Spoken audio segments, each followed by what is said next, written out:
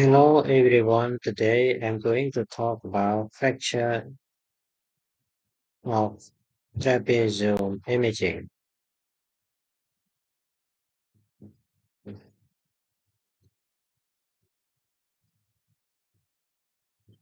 Trape- Trapezium fracture are an uncommon carpal bone injury. They can either occur in isolation or combination with another carpal bone injury.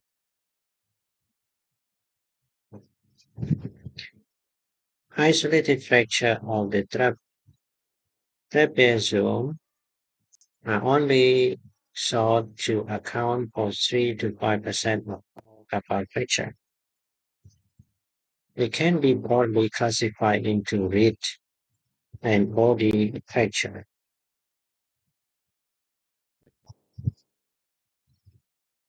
Trapezial fracture are often associated with a fracture of the first metacarpal base and or subluxation or dislocation of the first carpometacarpal joint. Trapezial wrist fracture may be associated with a wrist injury, include distal radial fracture. Imaging non-displaced fracture can sometimes be occur. A robot APView with the hand in full pronation is a good way of visualizing the trapezoid on plan radiogram. If the diagnosis is still in question, a CT or bone scintigraphy could be considered. Trapezial reed fracture may be overlooked at outline wrist radiography. Carpal tunnel radiograph may be helpful to detect this fracture, where CT imaging can be diagnostic. This is an example of fracture of the upper port or trapezium adjacent to the base of second metacarpal bone seen clearly in the oblique view. This is one here.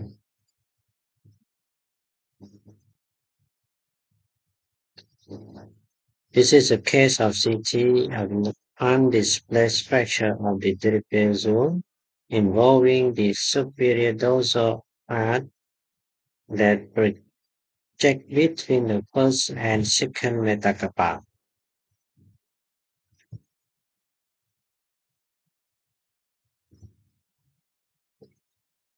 So this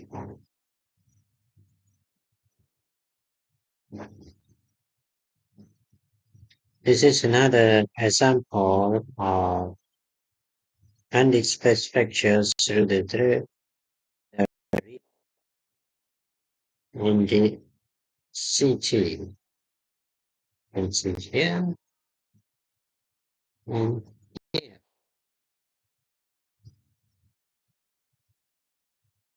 This is another example of the intra-articular trapezium fracture. No other associated injury are noted.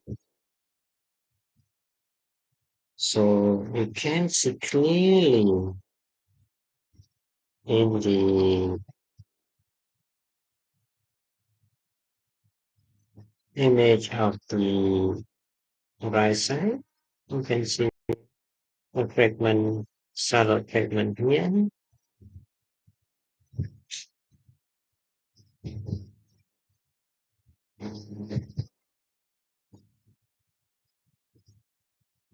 This is an example of MRI of the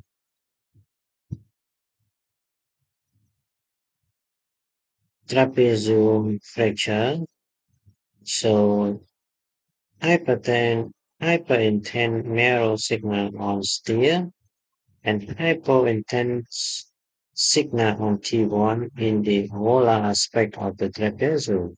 On transfer gradient echo sequence, a small cortical defect at the base of trapezium ridge can be seen. There is also hyperintense signal at the insertion of the flexor carpi radialis tendon that may have been shalital. So possibly in here, another here.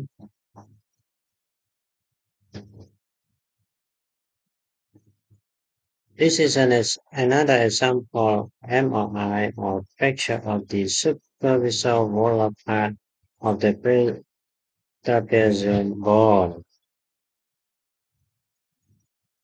So where could we can see? So this is the bone marrow edema. So the high intensity. And on T1 we can see the hypointensity. No, not this one. Hypointensity of the at the root of the trapezium. So treatment and prognosis. This fracture may require open reduction and internal fixation typically performed with Kirschner wire or screw. Thank you.